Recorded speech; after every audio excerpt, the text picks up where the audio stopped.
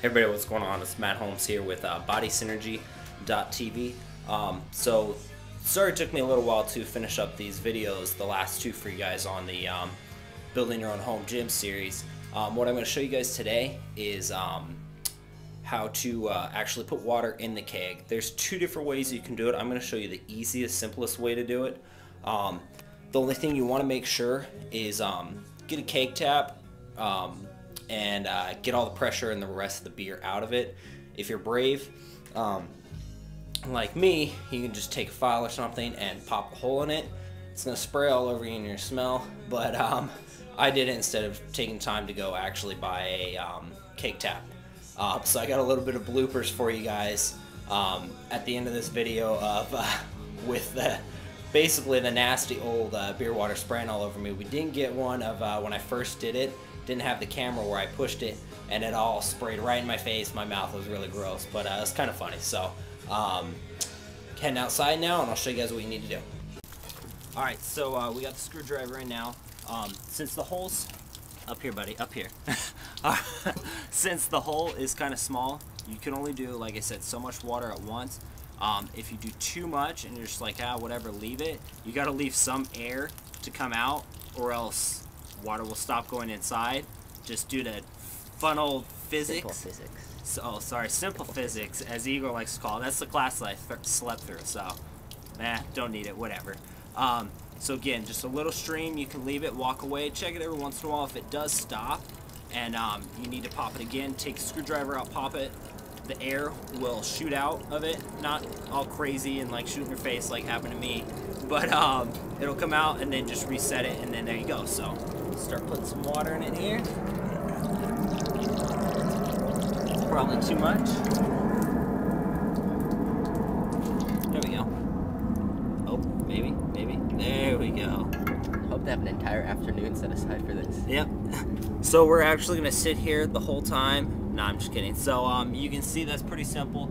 I already have a little bit of water in it because I put some in earlier, so I'm just gonna add a little bit more. And again, like I said, start lighter so you get used to it, because it is a little bit different at first. Don't want anybody to go too heavy and fall over or smack themselves in the face. As you get better, add more water in it. If you want it heavier, what I've known some friends to do is they will actually take the whole cylinder out, put sand in it as well with the water, and it makes it a lot heavier. You know, you can get bigger cakes, and you can get these things up to over, you know, I think over 200 pounds is what they had theirs at, like 250. So again, let me find out exactly how to do it, kind of trial and error, and I'll show you guys on that also. All right, stay tuned. All right, here we go. We're outside now, got the keg. So I was going to show you here with popping the top on it to do it the easy way. You can see right here, there is the little ball part, and you can just push it down and it'll open up. So you can open the whole thing here. I know there's a way. I tried it. I had a really hard time doing it, so as I figure it out, I'll show it to you guys on how to do that. So I'm going to put the screwdriver in and fill it up with some water here. It takes a little bit of time, as you can only do so much at once instead of actually taking the whole thing out. But again, like I said, it's the easiest way to do it. You can put it, walk away, come back 20 minutes later, whatever, depending on how much water you want in it, and just keep adding to it as you need. So here you go. What's up, buddy?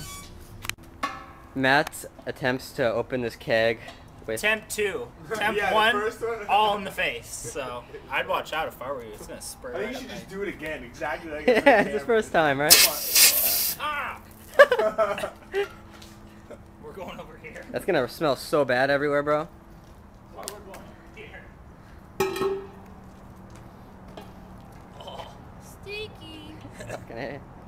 Smells made me yak. Looks like you're praying. Praying to Allah. Oh! You definitely see the detail. Oh. Smells so good. It's like what comes out of your ass. It looks like it too. Oh. Woo!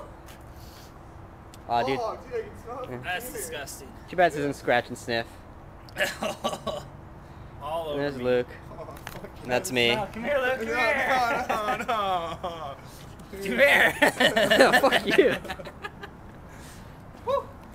All right. Go clean your legs.